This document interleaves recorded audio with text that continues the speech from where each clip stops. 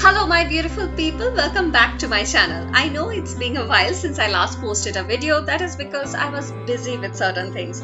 But here I am with another exciting video in the Wonder of the World series. So without any further ado, let's get started. And today we are going to talk about the Lost City of Petra. Petra, the world wonder, is surely Jordan's most valuable treasure and greatest tourist attraction. Petra is also known as the Rose Red City, a name it gets from the wonderful color of the rock from which many of the city's structures were carved. These rocks looks like they have come straight from the painting book, and someone has painted them with rich orange and pink shades. The Rose City is a honeycomb of hand-hewn caves, temples and tombs carved from blushing pink sandstone in the high deserts of Jordan.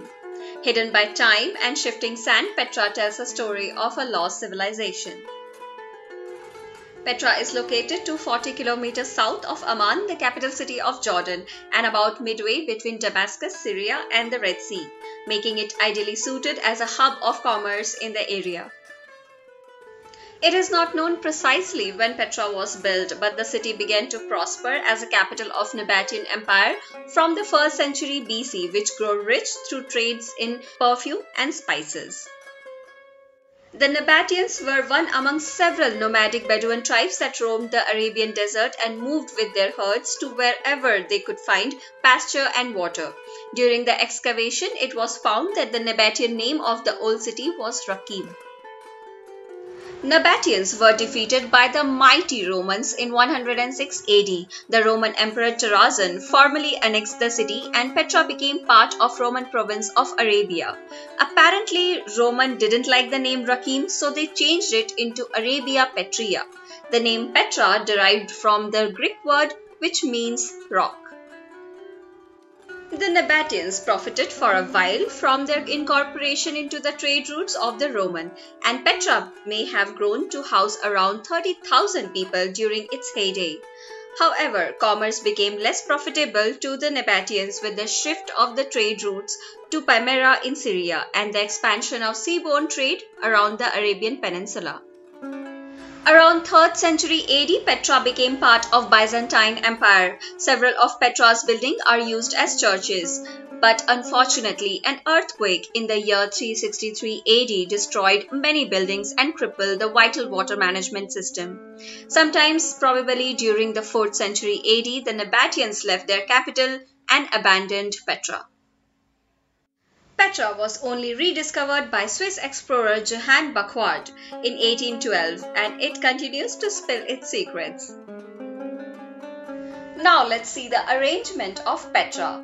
First is the entrance of the city, known as Bab al-Sikh. Bab al-Sikh means the gateway to the Sikh. There are 3 massive gene blocks which are squared monuments carved out of rock. The next structure is the dam, which was renovated by the government in 1964 in the same way originally built by the Nabateans. This dam was built to protect their capital from flood that arrived during the seasonal rain. The dam represented the Nabateans' skillful and modern infrastructure. Entrance to the city is through the Sikh, a narrow gorge over 1 kilometer in length and a width of 3 to 12 meters, which is flanked on either side by soaring 80 meters high cliffs. The Sikh that leads to the city starts from the dam and ends at the treasury. The Sikh opens up onto Petra's most magnificent facade, the treasury or Al-khazneh. The treasury was probably constructed in the 1st century BC. The treasury consists of 2 floors with a width of 25 meters and a height of 39 meters. The purpose of the treasury is unclear. Some archaeologists believe it to be a temple, while others thought it was a place to store documents. However, the most recent excavation here has unearthed a graveyard beneath the treasury. The other notable monument of Petra is the monastery or Ad-Deir. It is one of the Petra's best known rock-cut monument. It is an unfinished tomb facade that during Byzantine time was used as a church. Now let's talk about some of the important facts regarding Petra. Ancient city of Petra, built to align with the sun, the Nabatean culture erected the city to highlight solstice and equinoxes. During certain times of the year, such as the winter solstice, the sun would highlight or align with some of the city's most important buildings. During the winter solstice in Petra, the setting sun creates effects of light and shadow around a sacred podium inside the monument known as Al-Deir, or the monastery, where the Nabateans may have held religious festivals. Garden in desert. Although a desert, the Nabateans were efficient water collectors and were even able to grow garden in the area.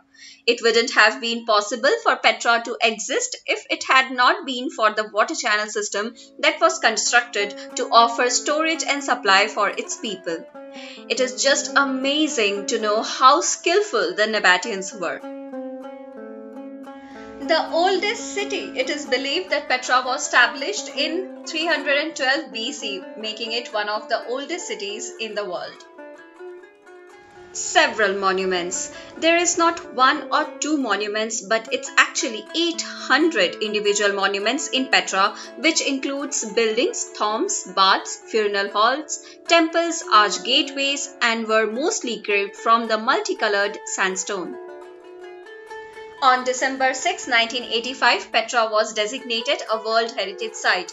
Until now, only 15% of Petra was discovered and 85% still underground. Continuous salt blowing from the Dead Sea is solidifying the pores of the sandstone and slowly hampering the structure.